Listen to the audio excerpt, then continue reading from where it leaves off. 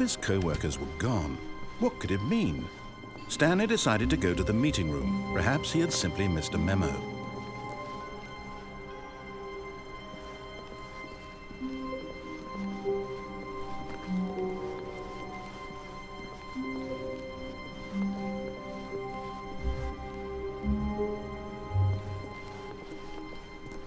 When Stanley came to a set of 2 open doors, he entered the door on his left.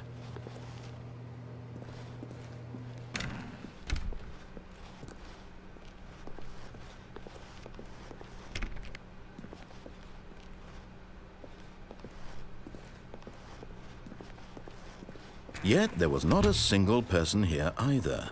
Feeling a wave of disbelief, Stanley decided to go up to his boss's office, hoping he might find an answer there.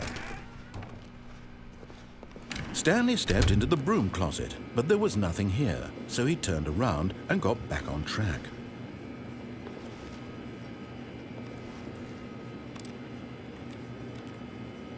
There was nothing here.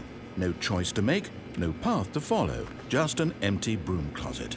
No reason to still be here.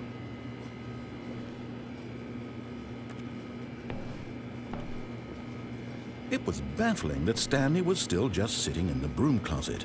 He wasn't even doing anything. At least if there was something to interact with, he'd be justified in some way. As it is, he's literally just standing there doing sweet FA.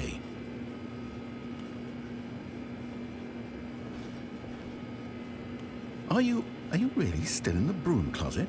Standing around doing nothing? Why? Please offer me some explanation here. I'm genuinely confused.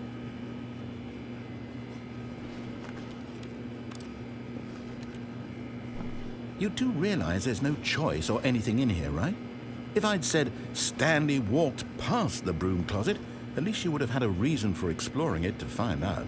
But it didn't even occur to me because literally this closet is of absolutely no significance to the story whatsoever.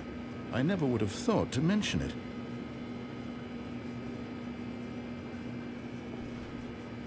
Maybe to you this is somehow its own branching path. Maybe when you go talk about this with your friends, you'll say, "Oh, did you get the broom closet ending? The broom closet ending was my favorite." I hope your friends find this concerning.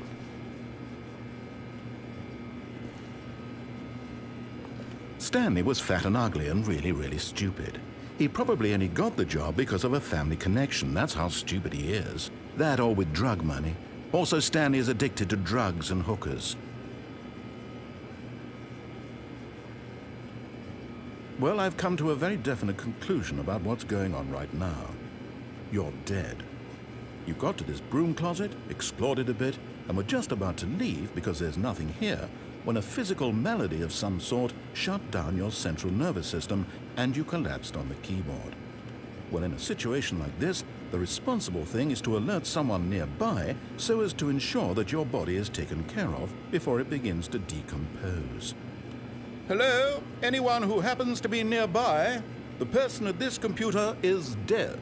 He or she has fallen prey to any number of your countless human physiological vulnerabilities. It's indicative of the long-term sustainability of your species. Please remove their corpse from the area and instruct another human to take their place at the computer, making sure they understand basic first-person video game mechanics and filling them in on the history of narrative tropes in video gaming, so that the irony and insightful commentary of this game is not lost on them. All right, when you've done that, just step out into the hallway.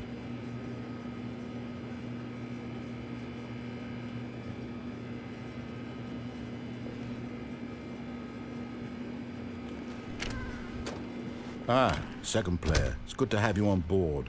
I guarantee you can't do any worse than the person who came before you. You too? Unbelievable. I'm at the mercy of an entire species of invalids. Perhaps there's a monkey nearby you can hand the controls to. A fish? Fungus? Look, you can hammer out the details. I'm not particularly picky. I'll just be waiting for when you're ready to pick up the story again.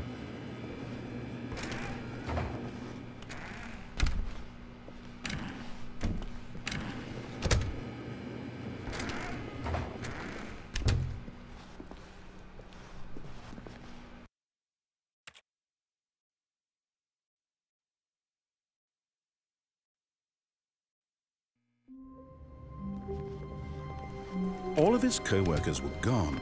What could it mean? Stanley decided to go to the meeting room. Perhaps he had simply missed a memo.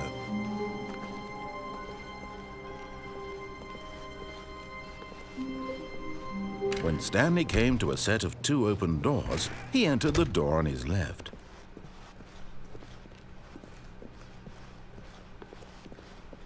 Yet there was not a single person here either. Feeling a wave of disbelief, Stanley decided to go up to his boss's office, hoping he... Oh no, not again. I won't be part of this. I'm not going to encourage you. I'm not going to say anything at all. I'm just going to be patient and wait for you to finish whatever it is you enjoy doing so much in this room. Please take your time.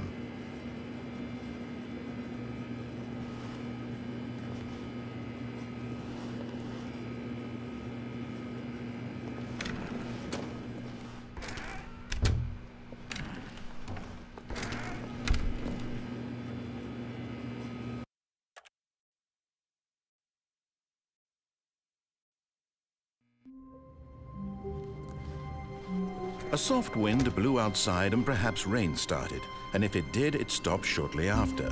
Stanley hoped that he would one day see weather.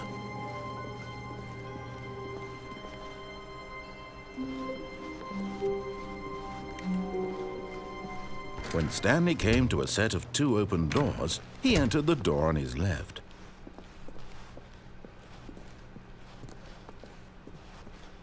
Yet there was not a single person here either. Feeling a wave of disbelief, Stanley decided to go up to his boss's office, hoping he might find an answer there.